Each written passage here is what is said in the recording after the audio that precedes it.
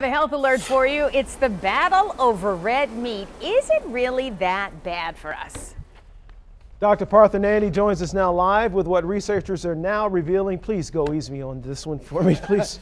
So when it comes to red meat, I get asked all the time whether it's really healthy or not.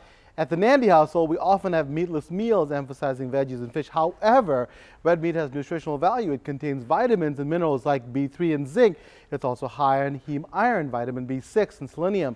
On the flip side, red meat is linked to heart disease, diverticulitis, and cancer. Because of this, there's been a drop in how much meat Americans actually eat over the last 4 decades, which I think is a good thing. Yeah, but a lot of people love their red meat. And what's the connection to cancer that you're talking about? Important question. So the World Health Organization published a report back in 2015 that said red meat is probably carcinogenic, which causes cancer in humans. They looked at over 800 studies and found a 50-gram portion of processed meat eaten daily increases the risk of colon cancer by 18%. They found links to increased risk for pancreatic and prostate cancer. So serious stuff there. Okay, so how much red meat should we eat, and is there a difference? Is a leaner cut better than the fattier Always stuff? eat less than Curtis, but there are no dietary guidelines on how much red meat to really eat. But the American Institute of Cancer Research recommends no more than 18 ounces of cooked red meat every week. So I recommend that when it comes to meat, please enjoy in moderation. So as always, my prescriptions. Number 1, choose lean cuts of meat for poultry.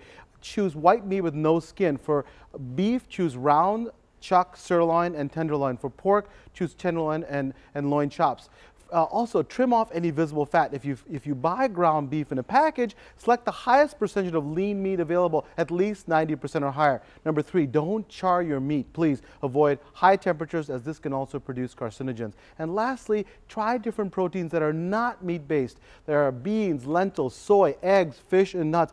All are great meat alternatives. What about red meats linked to heart disease? Absolutely. So heart disease is the #1 killer in the U.S. There have been numerous studies linking red meat to bad heart health, but there's also studies that challenge this too. But an unhealthy diet, really high in saturated fat and cholesterol, is well known as a risk factor for heart disease. So in my opinion, your best bet is to eat red meat in moderation. Try a plant-based diet as well. It can be delicious, and there can be many health benefits associated with it. Gotta remember that word, moderation. That's exactly right. Thank you so much, Dr. Nandi. Of course. Got a health concern? Email Dr. Nandi at drnandi, WXYZ.com, or send it to us on Facebook or Twitter.